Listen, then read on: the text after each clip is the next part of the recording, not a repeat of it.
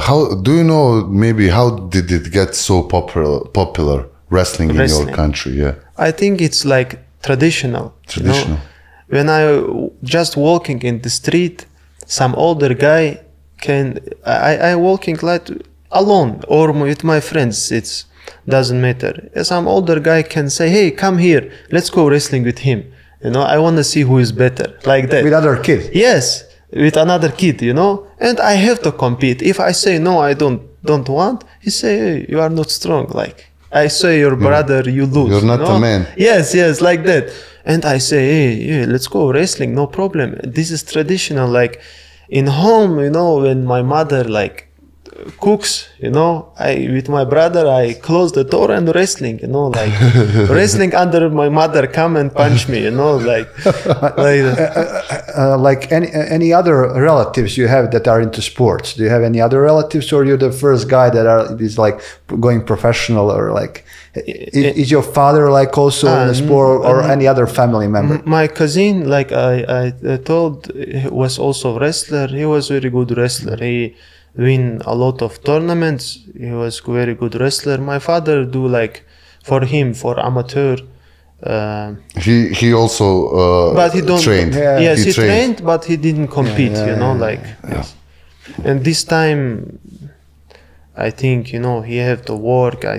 He doesn't have time. This was very hard times, you know, long time ago when my father was kid. Like, you can't. I think we need somehow to make this happen in Bosnia, you know, to make this happen somehow in Bosnia, you know, to be the, you know, to get alive wrestling, you know, again. Look, like we had a guest here, like our coach, Olympic wrestler, and we were talking about the wrestling tradition here, because we are also like Highlanders, like in mountains, and not just Bosnia and Chechnya. It's also our tradition, you know. All these Highland people have some kind of wrestling. They have Mongolia, all these countries, you know, they have some kind of traditional wrestling. And also he told us, and I learned that from other sources, that we had like some kind of belt wrestling. They used to catch each other belts and would try to throw each other. But I don't know why, through the course of time, it got lost. Yeah, it got lost, and we started doing basketball and. You know, but wrestling was big in old country, in Yugoslavia. It was big. It was like really. Probably how funds when countries get smaller. Funds for sport get less, and then you get the sport, you know, only main sport like football.